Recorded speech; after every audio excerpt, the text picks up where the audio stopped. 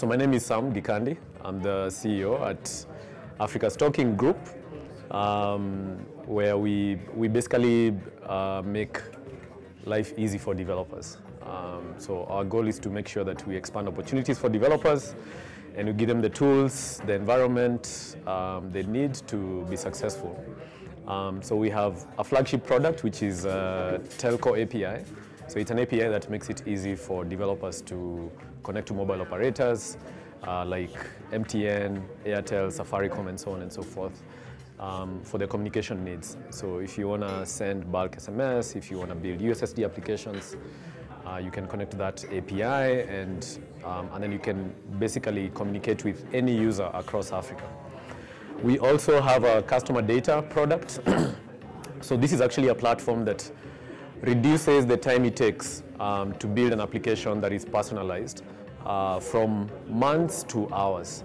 So you don't have to think about analytics, you don't have to think about managing distributed infrastructure, and we have a programming framework that makes it easy for you to personalize how you build this application for every user. So if user X comes to use your application versus user Y, you can personalize their experience. And this is a product that we've developed over the last couple of years. We're very excited about it. We're excited about the ease of use, the developer experience, the personalization capability at scale, the ability to automate communications across multiple providers like Africa's Talking, Twilio, the ability to automate payments, manage wallets, manage your organization's money. All just using simple calls to an API using JavaScript, Python, PHP, or your favorite language.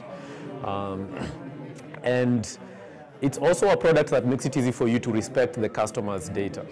So it gives you a way to basically build a lot of the requirements around data privacy, data protection, and giving the customer the ability to manage their own data.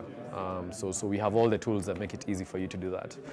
And it's a very ambitious product, and we've been toying around with different ways of going to market, and we ultimately decided that we'd like to basically go to market together with the developer ecosystem.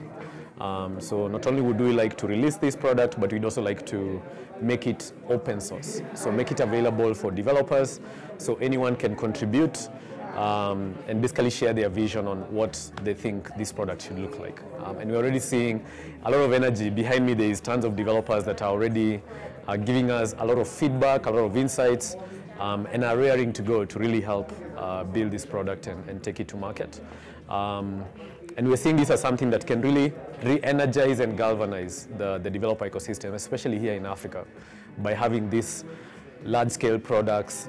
So this product is more than 100,000 lines of code. So it's actually a massive product. There's lots of great engineering in there, and we think that it can actually help developers move from where they are to building products that work at scale, that have analytics, are well distributed, and so on and so forth. So we basically want to use this to teach developers how to build these kinds of applications.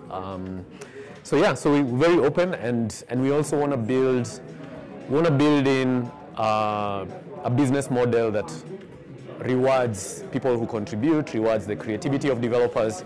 So let's say you come, you build an application, and some company wants to use that application. We want to make sure the developer who builds the application gets paid every time the company uses that application. So we want to share the revenues from this product with the developers. And we also want to use this product to seed a foundation for the African girl child.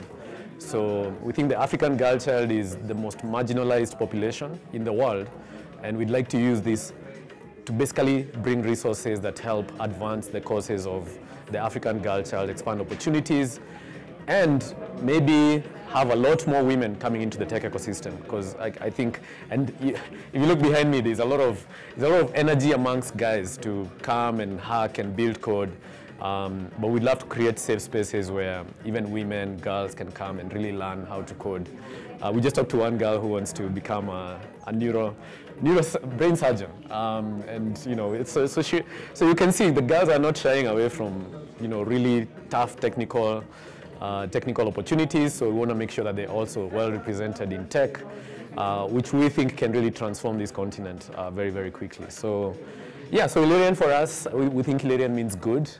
We think that's what it stands for. And we want to see if it's something, if we try and do this, if we try and bring the ecosystem together, if we try and open it up, teach developers how to build this product, can we come up with something that is African, that is basically going to help us advance, as a continent and expand opportunities for everyone.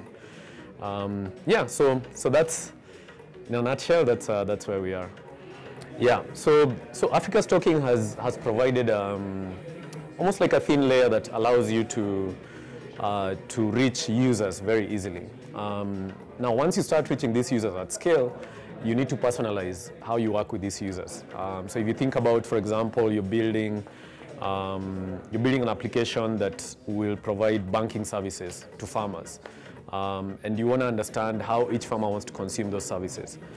In order for you to build an application that is personalized for each of your 100,000 farmers, there's a lot of engineering that goes into that. So Elarian looks at that problem and then figures out how do you build using simple technologies, but then build something that makes it easy for you to personalize and make sure every farmer is feeling like you're talking to them. They're not just one in a crowd.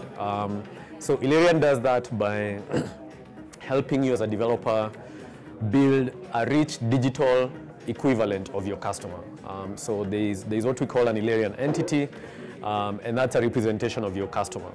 And then that entity is then empowered to engage you, the human. So that entity is the one that will send you a message, is the one that will initiate a payment, is the one that will receive a payment, it will handle your call. So it's almost like a digital virtual assistant that knows who you are and decides, you know what, today is Independence Day in Nigeria.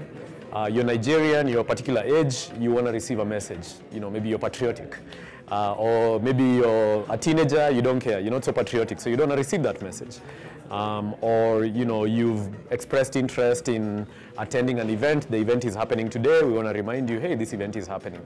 So how do you create and bring to life that digital persona? And what does that persona look like? So you have information on their messaging, on their payments, on their activities. So let's say you have a website, what activities have they been doing on the website? You've built an app, what activities have they been doing on that app? And then how do you now look at that in totality and then decide, how do I engage this user? So that's the whole goal behind Elarian, where we can start building a new type of app that really has the 360-degree view of this person, and then makes decisions on how to engage these customers. So we're excited about where that's going to go. Obviously, we're going to rely a lot on the creativity of developers. The more they start discovering what the platform does, and we're seeing this with more and more hackathons, people are starting to internalize. So this is not the traditional database. This is a new kind of database that allows me to build a different way of engaging the customer.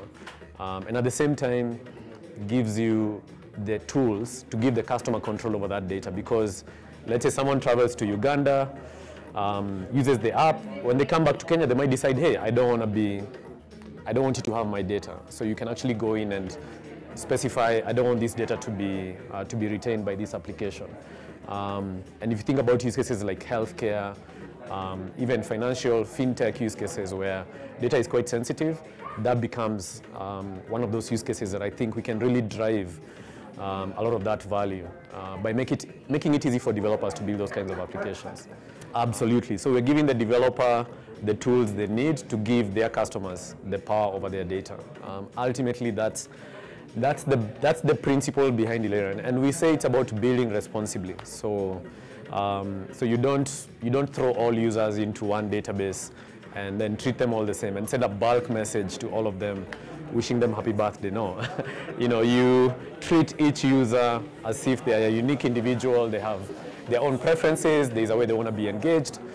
There's a way they want you to use their data. So we're giving you the tools to build those kinds of applications. So I think it's kind of a bridge between Web 2 and Web 3. If you think about it, where Web 3 is all about anonymizing the data and decentralizing and making sure that you have full autonomy over that data. So we're giving the customer that experience, but then using Web 2 technologies. Oh, it's been amazing. I love. I'm a young soul at heart. I'm almost 40, but I like house music. I'm just getting back into it. I love the energy. I love the conversations I'm having with developers. I love that even though we haven't done this for quite a number of months, the energy is still there. There's a lot of enthusiasm. There's a lot of just push to get this done. I love the atmosphere. I just wish there were more women that came for these hackathons, and that's my challenge. How do we get to the point where there is equal representation and we're not leaving a certain section of the population behind? How do we become intentional about that? But for me, I wish we could do this every day. I mean, I really wish we could do this, and I really want to do this to the point where we have a sufficient quorum of developers who really know how to build this product and who can really help drive this vision along and bring their own creativity into this. So it's been great. It's been great.